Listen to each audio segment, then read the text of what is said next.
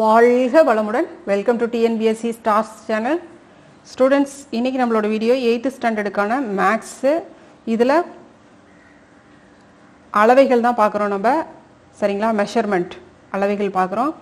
So first Tamil மீடியத்துக்கு இது ஒரு 2 exercise முடிச்சுட்டு அதுக்கப்புறம் இங்கிலீஷ் மீடியத்துக்கும் நான் கண்டிப்பாக போடுறேன். ஓகே, ஸோ நம்ம இது வரைக்கும் பார்த்துருக்கோம் இல்லையா? போன வீடியோவில் நம்ம இது வரைக்கும் பார்த்துருக்கோம். ஸோ இன்றைக்கி பொறுத்துக்கள்லேருந்து பார்க்கலாம். ஓகே, வட்டத்தின் பரப்பளவு. நான் ஏற்கனவே உங்களை ஃபார்முலாலாம் படிக்க சொன்னேன். எடுத்துக்காட்டு சம்ஸ்லாம் பார்க்கும் பொழுதே ஃபார்முலாலாம் படித்து வச்சுருங்க, அப்போ தான் சம் போடுறதுக்கு ஈஸியாக இருக்கும்னு சொன்னேன்.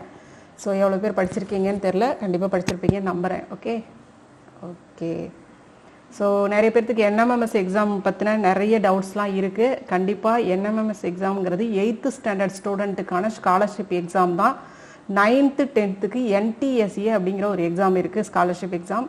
ஸோ அதுவும் இதுதான். ஆனால் இதில் நீங்கள் எழுதிட்டீங்கன்னா 4 வருஷத்துக்கு உங்களுக்கு ஸ்காலர்ஷிப் வந்துடும். அதுலேயும் நீங்கள் பார்ட்டிசிபேட் பண்ணலாம், சரியா? ஸோ இதுவே பண்ணிட்டீங்கன்னா உங்களுக்கு கொஞ்சம் ஈஸியாக இருக்கும். ஓகே, ஸோ எப்போ வைப்பாங்கன்னு தெரியாது. மறுபடியும் கொரோனா வந்து ஆரம்பமாக இருக்குது, பார்க்கலாம் எப்படி போகுதுன்ட்டு. கண்டிப்பாக வந்து எக்ஸாம் கால்ஃபர் பண்ணால் உங்களுக்கு கட்டாயம் நான் சொல்கிறேன். ஓகே, அது சொல்கிறது மட்டும் இல்லை, உங்களுக்கு எக்ஸாம் எப்படி எழுதணும், எந்த மாதிரி கொஷின்ஸ் வரும், எப்படிலாம் நம்ம எல்லாமே உங்களுக்கு அப்டேட் பண்ணுறேன், வீடியோவும் பண்ணுறேன். உங்களுக்காக கொஷின்ஸ் எல்லாமே வந்து 1 மார்க் கொஷின்ஸ் எல்லாமே எடுத்து வீடியோ பண்ணுறேன். ஓகே, 7th 8th ரெண்டுமே படிக்கணும் நம்ம. Okay right. வட்டத்தின் பரப்பளவு கண்டுபிடிக்கிறதுக்கு பைஆர் ஸ்கொயர் ஃபார்முலா. ஓகே, வட்டத்தின் சுற்றளவுக்கு 2πr. வட்டக்கோண பகுதியின் பரப்பளவு இந்த வட்டக்கோண பகுதின்னா என்னதுங்க? இந்த ஏரியா இருக்கு இல்லையா, இந்த மாதிரி ஷேட் பண்ணியிருக்கிறாங்களே, இந்த ஏரியா தான் வட்டக்கோண பகுதி. இந்த கோணம் 90 டிகிரி 20 டிகிரி அந்த மாதிரிலாம் சொல்கிறோம் இல்லையா, அதுதான் வட்டக்கோண பகுதியின் பரப்பளவு. கண்டுபிடிக்கிறதுக்கு θ degree by 360 degree into πr square. அரைவட்டத்தின் சுற்றளவு கண்டுபிடிக்கிறதுக்கு π + 2 இன்ட்டு r. கால்வட்டத்தின் பரப்பளவு கண்டுபிடிக்கிறதுக்கு πr ஸ்கொயர். இதுவே கால்வட்டம் அப்படின்னா 1/4. Okay, 1/4 πr square. இப்போ இது ஈஸியாக இருக்கு இல்லையா? உங்களுக்கு ஃபார்முலாஸ்லாம் ரொம்ப ஈஸி தான். அது மட்டும் இல்லை, இதை பார்த்தோன்னே பொறுத்துறது ரொம்ப ஈஸியாக இருக்குது. இப்போ கால்வட்டம் அப்படின்னா என்ன? அப்போ 1/4 அப்படின்னு நம்மளுக்கு தெரிஞ்சிருச்சு. அரைவட்டம் அப்படின்னா என்ன? 2 வருது அந்த இடத்துல. ஸோ இதெல்லாம் பார்த்தோன்னே ஈஸியாக எடுத்து போட்டுடலாம். ரைட், அடுத்தது பாருங்க. நிழலிடப்பட்டுள்ள வட்டக்கோண பகுதிகளின் மைய கோணங்களை காண்க.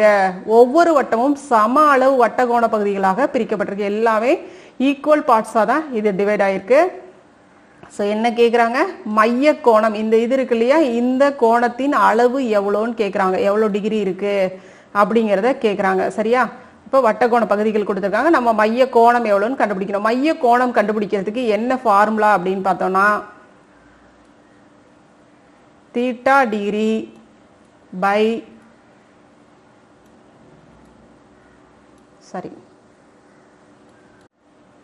மைய கோணம். ஓகே, ஸோ மைய கோணம் கண்டுபிடிக்கிறதுக்கு மைய கோணம் தான் நம்ம கண்டுபிடிக்க போகிறோம். மைய கோணம் அப்படின்னா என்னது? θ டிகிரி, θ தான் சொல்லுவோம், சரியா? ஸோ θ எவ்வளோ அப்படிங்கிறத நம்ம கண்டுபிடிக்க போகிறோம். அப்போ θ டிகிரி = 360 டிகிரி. அப்போ ஓவரால் ஃபுல் வட்டத்தினுடைய அளவு எவ்வளோங்க? 360 டிகிரி இல்லையா? ஸோ 360 டிகிரியில் எவ்வளோ பார்ட் டிவைடாக இருக்கோ அதை வச்சு நம்ம டிவைட் பண்ணோம்னா நம்மளுக்கு கிடச்சிரும். ஸோ எத்தனை பார்ட்டு, நம்பர் ஆஃப் பார்ட். ஓகேவா? நம்பர் ஆஃப் இது எவ்வளோ, இது வந்து பகுதிகளாக பிரிக்கப்பட்டிருக்கு, அதுதான். ஸோ நம்மளுக்கு ஃபார்முலா என்னங்க? θ டிகிரி = 360 டிகிரி பை n. ஓகேவா? என்னங்கிறது இங்கே நம்பர் ஆஃப் வேல்யூ எவ்வளோ கொடுத்துருக்காங்களோ அவ்வளோ. ஓகே, ஸோ இப்போ ஃபஸ்ட்டு இதுக்கு பார்த்தோம் அப்படின்னா நம்மளுக்கு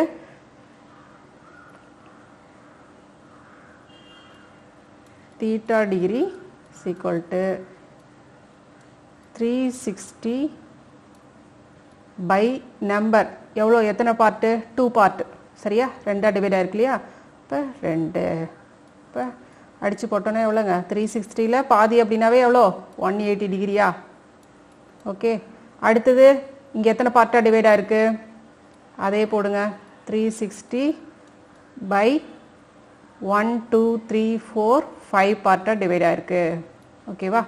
ஸோ இதில் நம்மளுக்கு எவ்வளோ ஆன்சர்? இதுக்கு 1 80.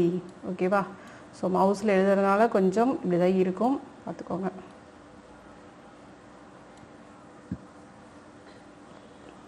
இப்போ 360, 360-ஐ 5ஆல் போடுங்க. 7 5s are 35. மீதி இங்கே என்ன இருக்கும்? 10 இருக்கு இல்லையா? இப்போ 2 5s are 10. இப்போ 72 டிகிரியா? ரைட். அடுத்தது எத்தனை பார்ட்டுன்னு பாருங்கள். 1 2 3 4 5 6 7 8. 8 பார்ட் இருக்குது. 36-ஐ 8ஆல் 360/8 போட்டோம்னா எவ்வளோங்க? 8 4s are 32. 5 8s are 40. Okay, இப்போ 45 டிகிரி. ஓகேவா? நெக்ஸ்ட் பாருங்க. 1 2 3 4 5 6 7 8 9 10. ஓகேவா? இப்போ 10ங்கிறது நம்மளுக்கு ஈஸியாக தெரிஞ்சிடும். ஒரு 0 கட் ஆயிரும். அப்போ 36. ஓகேவா? 36 டிகிரி. இப்போ நம்மளுக்கு பார்த்தாவே இந்த கோணங்களினுடைய இதை பார்த்தாவே நம்மளுக்கு தெரிஞ்சு போச்சு. சரியா? இதை பார்த்தா 180 டிகிரி தான் இருக்கும் அப்படிங்கிறது தெரியுது. ஸோ இதை பார்த்தா ஓரளவுக்கு நம்மளுக்கு வந்து 90 பிலோ 90-ஆக இருக்குது அப்படிங்கிறது மட்டும் தெரியுது. ஏன்னா 90-ஆக இருந்தால் இப்படி இருக்கும் இல்லையா? செங்கோணம் இப்படி இருக்கும். ஸோ தெரிஞ்சிருச்சு. அப்போ நம்ம போட்ட ஆன்சர்லாம் கரெக்டாக தான் இருக்குது அப்படிங்கிறது தெரியுது. அதே மாதிரி 60 டிகிரி அப்படின்னா நம்மளுக்கு இன்னும் கொஞ்சம் இதாக இருக்கும். ஸோ அதெல்லாம் பார்த்தா தெரிஞ்சுக்கலாம் ஈஸியாக. ஓகே, ஸோ இந்த மொத்தத்தில் நம்மளுக்கு வந்து கோணம் கண்டுபிடிக்கணும் அப்படின்னா என்னது ஃபார்முலா? என்ன? θ degree = 360 degree by n. Okay, right. அடுத்தது பாருங்க. கீழே கொடுக்கப்பட்டுள்ள அளவுகளை கொண்ட வட்டகோண பகுதிகளின் வில்லின் நீளம், பரப்பளவு மற்றும் சுற்றளவு ஆகியவற்றை காண்க. ஸோ இங்கே என்ன கொடுத்துருக்காங்க? இந்த அளவு என்ன கொடுத்துருக்காங்க? மைய கோணம் கொடுத்துருக்காங்க. எவ்வளோ டிகிரின்னு கொடுத்துருக்காங்க? ஆர் ரேடியஸ், அதாவது ஆரம் எவ்வளோன்னு நம்மளுக்கு கொடுத்துருக்காங்க. சரியா? ஸோ இதெல்லாம் கொடுத்துருக்காங்க. நம்ம என்ன கண்டுபிடிக்கணும் அப்படிங்கிறாங்க? வில்லின் நீளம், வட்டகோண பகுதியினுடைய வில்லின் நீளம், பரப்பளவு, சுற்றளவு. வில்லின் நீளம் அப்படின்னா இந்த வில்லின் நீளம். ஓகேவா?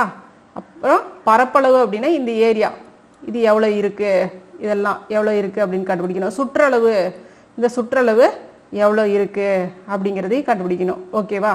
ஸோ இது மூணையுமே நம்ம இந்த அளவுகளை கொண்டு நம்ம கண்டுபிடிக்கணும். இந்த மைய கோணம் இது கொடுத்துருக்காங்க, இது அளவுகளை கொண்டு கண்டுபிடிக்கணும். இதில் ஒரு இன்ஸ்ட்ரக்ஷன் நம்மளுக்கு கொடுத்துருக்காங்க பாருங்க. பையோட வேல்யூ நம்ம எப்பயுமே 22/7, இல்லைன்னா நம்ம இதை எடுப்போம் இல்லையா? 3.14 எடுப்போம். ஸோ இங்கே வந்து நம்மளுக்கு வந்து மென்ஷன் பண்ணியிருக்காங்க, நீங்கள் இந்த வேல்யூ வச்சு இதை போடுங்க, இந்த சம்ம அப்படின்னு போட்டிருக்காங்க. ஸோ இதை வச்சு தான் போடணும். நம்ம கொஸ்டின் பேப்பரில் நம்மளுக்கு கொடுத்துருப்பாங்க இந்த மாதிரி. சரியா? ஸோ இந்த வேல்யூ வச்சு போடு அப்படின்னா நீ இந்த வேல்யூ வச்சு தான் போடணும். அதுக்கு பதிலாக நீ இதை வச்சு யூஸ் பண்ணக்கூடாது. ஓகேவா? ரைட்டு. இந்த சம் எப்படி போடலான்னு பாருங்க. மைய கோணம் நம்மளுக்கு 45 டிகிரி கொடுத்துருக்காங்க. ஆர் எவ்வளோ கொடுத்துருக்காங்க?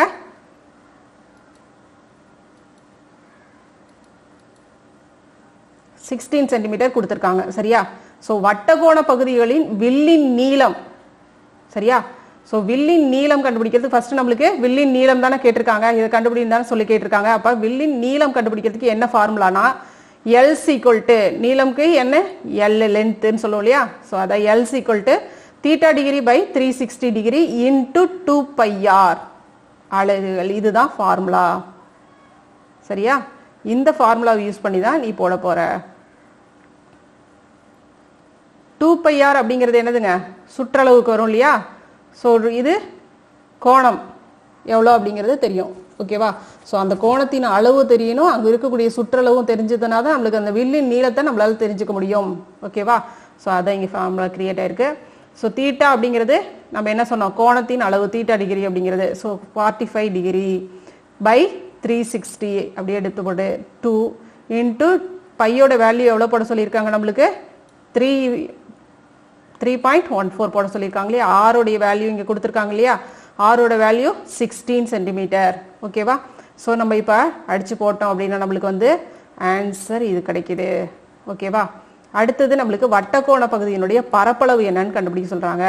பரப்பளவு நம்மளுக்கு நார்மலாக வட்டத்தின் பரப்பளவு கண்டுபிடிக்கிறதுக்கு πr².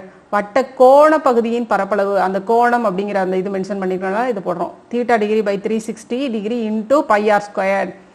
ஸோ அப்போ ஏ அப்படிங்கிறது என்னதுங்க? ஏனா பரப்பளவுன்னு அர்த்தம், ஏரியா அப்படிங்கிறோம். இங்கிலீஷில் ஏரியா அப்படிங்கிறது ஏ அப்படின்னு சொல்கிறோம். ஓகேவா?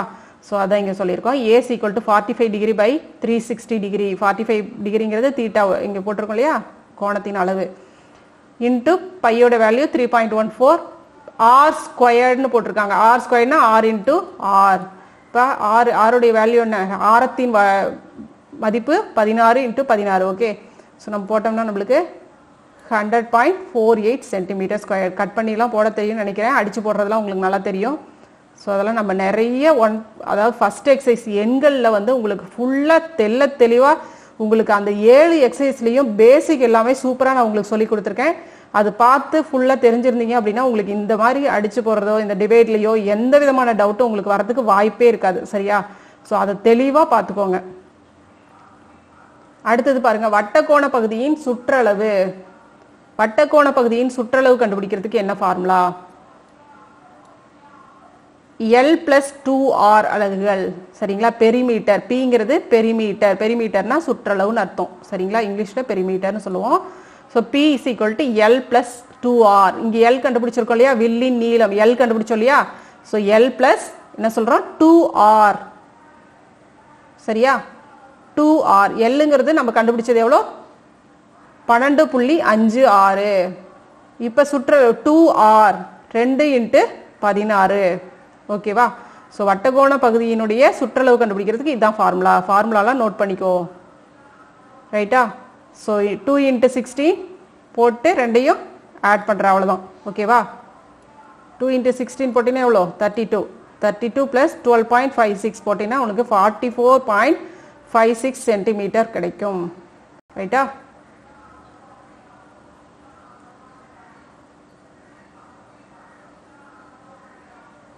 ஓகே.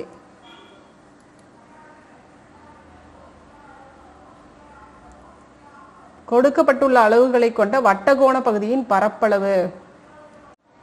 வட்டக்கோண பகுதியின் பரப்பளவு காண்க அப்படிங்கிறாங்க. என்னெல்லாம் கொடுத்துருக்காங்க பாருங்க.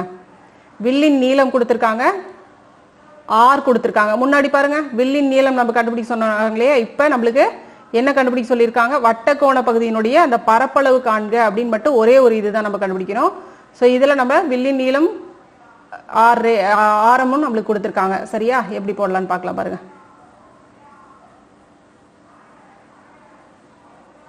அதில் இன்னொரு சம் இருக்கு இல்லையா, அதை நீங்கள் ட்ரை பண்ணுங்க. சரியா? ஏன்னா இந்த சம் ஒரு சம் இருக்குன்னா அதே மாடல் சேம் அதே தான் கொடுத்துருக்காங்க, அதனால ஈஸியாக உங்களால் போட முடியும். ஓகேவா? ஸோ இதில் டயாமீட்டர் கொடுத்துருக்காங்க, அதாவது விட்டம் கொடுத்துருக்காங்க. விட்டம் கொடுத்தா நம்ம என்ன சொல்லியிருக்கோம், விட்டம் அப்படிங்கிறது அதாவது ஒரு வட்டத்தில் இதுதான் விட்டம். ஸோ விட்டத்தின் மதிப்பு எவ்வளோ கொடுத்துருக்காங்க, 12.6 நம்மளுக்கு கொடுத்துருக்காங்க. இப்போ நம்மள ஆரம் தான் நம்மளுக்கு தேவை. அந்த ஃபார்முலா யூஸ் பண்ணும்போது நம்மளுக்கு ஆரம் தேவை. அப்போ விட்டத்தில் பாதி ஆரம். ஓகேவா? ஸோ இதில் பாதி மதிப்பு எவ்வளோ அப்படின்னு எடுத்து போடணும். ஓகேவா? இப்போ பாதி எவ்வளோ, 6.3 வச்சு தான் நீ போடுற இந்த சம்மை. ஓகேவா? இதுக்கு எதுவும் கன்ஃபியூஸ் ஆகிக்க கூடாது. ஓகே. ஸோ டி அப்படிங்கும்போது டயாமீட்டர் விட்டம் அப்படின்னு அர்த்தம். அப்போ நீ ஆர் கண்டுபிடிக்கணும். ஆர் கண்டுபிடிக்கணும்னா d/2 அப்படின்னு அர்த்தம் ஃபார்முலா. சரியா? d/2. 2ஆல் இதை டிவைட் பண்ணுற, அவ்வளோதான். Okay, right. ட்ரை பண்ணிவிட்டு எனக்கு ஆன்சர் என்னன்னு சொல்லுங்கள். சரியா? பாருங்க, வட்டவில்லின் நீளம் 48 மீட்டர், ஆர் 10 மீட்டர் அப்படின்னு நம்மளுக்கு கொடுத்துருக்காங்க. வட்டக்கோண பகுதியின் பரப்பளவு கண்டுபிடிக்கிறதுக்கு ஃபார்முலா A = LR/2 சதுர அலகுகள். LR/2 சதுர அலகுகள், இதுதான் ஃபார்முலா. சரிங்களா? என்னது, வட்டக்கோண பகுதியின் பரப்பளவு கண்டுபிடிக்கிறதுக்கு ஃபார்முலா இது. இந்த ஃபார்முலா நம்மளுக்கு கிரியேட் ஆனது இந்த இதில் தான். சரியா? ஸோ நார்மலாக நம்மளுக்கு வந்து LR/2, LR அப்படிங்கிறது, எல்லுங்கிறது வில்லின் நீளம் எவ்வளோங்க, 48, ஆறுங்கிறது 10/2. ஃபார்முலா அப்படியே எடுத்து அப்ளை பண்ணுறேன். ரொம்ப ஈஸி இந்த சம். ஃபார்முலா மட்டும் நல்லா புரிஞ்சுக்கோ, நல்லா தெரிஞ்சுக்கோ, தெளிவாய்க்கோ. ஓகே. 240 மீட்டர் ஸ்கொயர் போட்டோம்னா வருது. ஸோ இந்த ஃபார்முலா எப்படி வந்துச்சு அப்படின்னு பார்க்கலாம் பாருங்க. 2πr, 2πrங்கிறது சுற்றளவு, எல்லுங்கிறது நீளம். ஸோ இது எப்படி இந்த ஃபார்முலா கிரியேட் ஆகிருக்கும் அப்படின்னு பாருங்க. இப்போ இதை வந்து ரெண்டையுமே ஆறால் மல்டிப்ளை பண்ணுறோம். 2πr × r. இந்த சைடும் L × r. ஓகேவா? ஸோ இது இப்படி மல்டிப்ளை பண்ணும்பொழுது நம்மளுக்கு 2πr² = LR அப்படின்னு நம்மளுக்கு ஒரு இது கிடைச்சிருச்சு. ஓகேவா? ஸோ இந்த இடத்துல ரெண்டையுமே வந்து ஈக்குவல் பண்ணணும். அதாவது இந்த 2-ஐ நம்ம கேன்சல் பண்ணோம், இந்த இதுக்கு வந்து ஈக்குவலாக நம்ம கொண்டு வரணும். அப்படின்னா எப்படி வருதுன்னா கீழே வந்து ரெண்டையுமே 2ஆல் டிவைட் பண்ணுறோம். ஓகேவா? ஸோ நம்ம தான் கிரியேட் பண்ணுறது, 2ஆல் டிவைட் பண்ணுறோம். ஸோ 2ஆல் டிவைட் பண்ணும்போது இந்த இதுவும் கேன்சல் ஆயிடுது. ஓகேவா? ஸோ இப்போ πr² = LR/2 ரெண்டுமே ஈக்குவல். பரப்பளவு, வட்டத்தின் பரப்பளவு கண்டுபிடிக்கிறதுக்கு ஃபார்முலா என்ன? πr². ஓகேவா?